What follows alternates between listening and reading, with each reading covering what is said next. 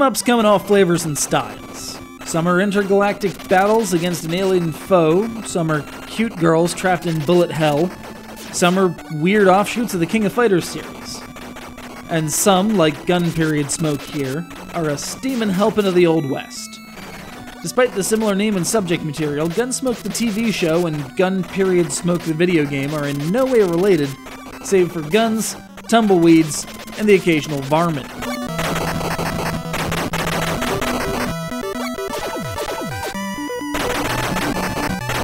So you're this kid Billy Bob, a gunslinger who rides in at sunset to clean up the town.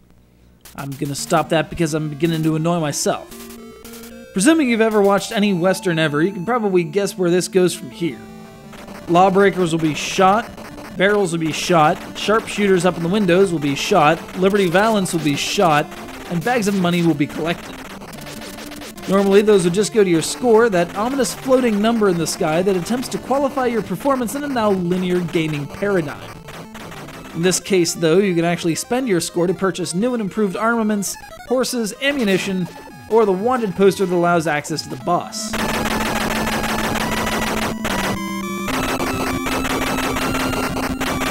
Until you obtain said poster, though, you're walking, automatically, through a street that feels and acts more like a Mobius strip. Auto-scrolling keeps you going, though you can wander all over the screen. In a strange turn of controls, both the A and B buttons fire, though each pattern is cocked toward the left or right side respectively. As you'd expect, hitting the buttons simultaneously allows for your ordnance to fly straight ahead.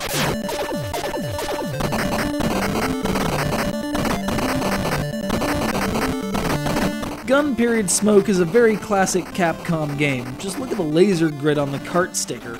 But it allows for more advanced gameplay than you'd expect.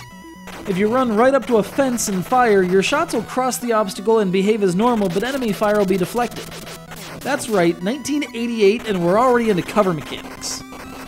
Anyway, you can collect rifle and boot power-ups, which improve your firing range and walking speed respectively, a mount to soak up some bullets, sorry Trigger, or those weird Yashichi things. You know, those pinwheel things. Refilled all your weapons in Mega Man 1? Found in exactly, one place? Yeah, those things.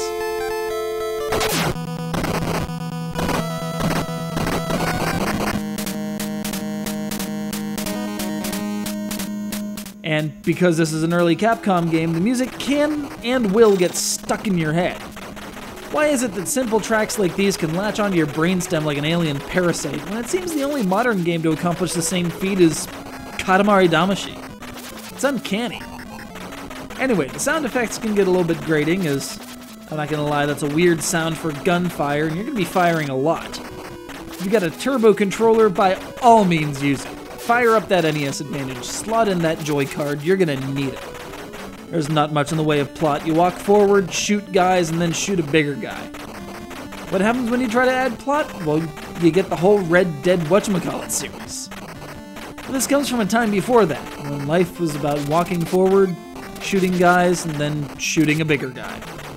And then putting your initials in the machine where they'll sit until some new sharpshooter rolls into town.